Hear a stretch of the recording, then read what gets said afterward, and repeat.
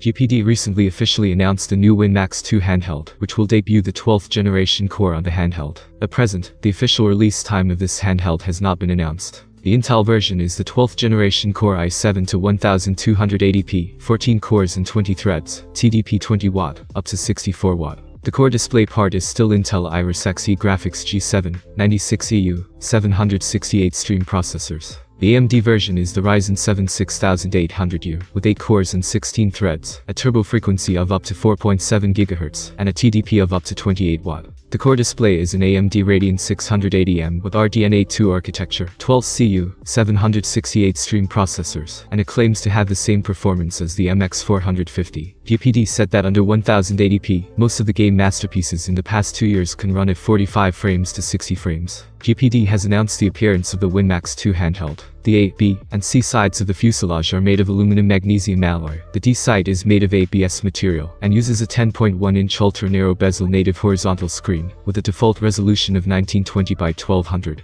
Maximum resolution 2560 by 1600, support 10-point touch, 4096 level pressure sensitivity, compatible with Surface Pen, camera on the hinge. In the keyboard part, the GPD WIN Max 2 handheld adopts a standard keyboard layout. The handle part introduces a hull rocker for the first time. The shoulder key adopts a linear trigger key, dual vibration motors, 3-axis gravity sensor and 3-axis gyroscope, 6-axis design. In addition, the interface is equipped with two USB 3.2 Gen 2, a headphone jack, USB 3.2 Gen 2, HDMI 2.1, Thunderbolt 4, USB 4 for AMD version, full-feature Type-C interface, and SD and microSD card slots. Support external graphics card docking station is used. In addition, the machine is also equipped with dual M2 SSD slots, an optional 4G LTE module, and supports fingerprint recognition. I am very glad that you are watching our videos. You are the best. Always glad to see the kind of people